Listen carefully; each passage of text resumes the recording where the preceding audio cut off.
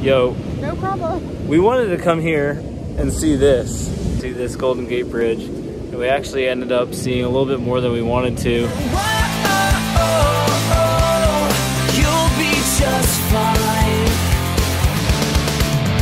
There was a gold rush thingy, and then there was this guy and discovered it, and then he was swimming for gold, and then other people from all around the world. Why did they put the bridge there? So people could get into the water. Oh wait, no. So cars could come over. Fact check. Oh dang, that was actually really close. No, 1937 is when it was completed. Oh. It's 1.7 miles long. At its completion, it was considered an engineering marvel, the longest main suspension bridge span in the world. Yeah. Watch it. It's all out there. Yo. No problem. We wanted to come here and see this. Wait, where is it? We wanted to come here and see this Golden Gate Bridge, and we actually ended up seeing a little bit more than we wanted to. I just looked up and verified. Baker's Beach has a nude section, and that's right behind us are many nude people. So we're not gonna go over that way anymore. We're gonna let them get their sun on this not so sunny, cold day.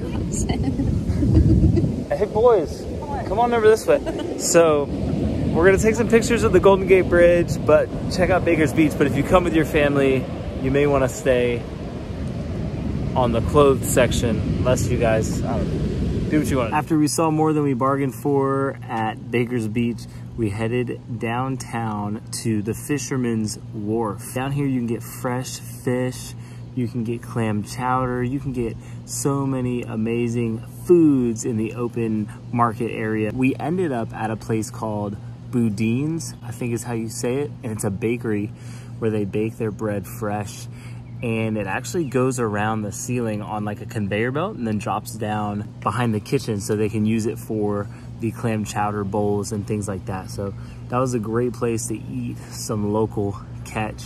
After that, you can walk off your food, head past Alcatraz Island and go to Pier 39.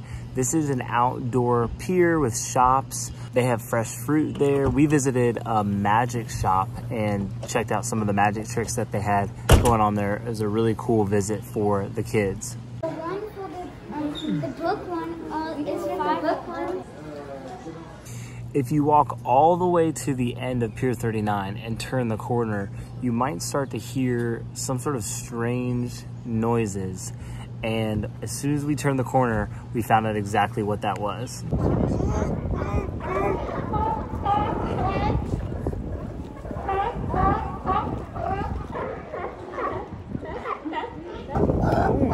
Big Papa.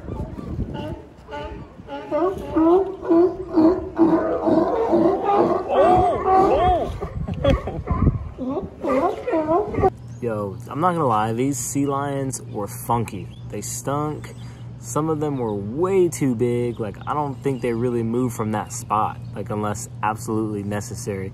And they're really sort of territorial. It's like someone else comes up like, hey, could I sunbathe here? And they're like, you don't want to get too close to these guys, I don't think. For anyone interested in the RV aspect, we stayed at San Francisco RV Resort in Pacifica, and it is right on the water, like right on the water. You can watch the sunset every single evening. It is absolutely beautiful. Connected to the RV resort, there's a path that went along the coast that was great for biking, walking, visiting the beach. It was an amazing spot, highly recommend.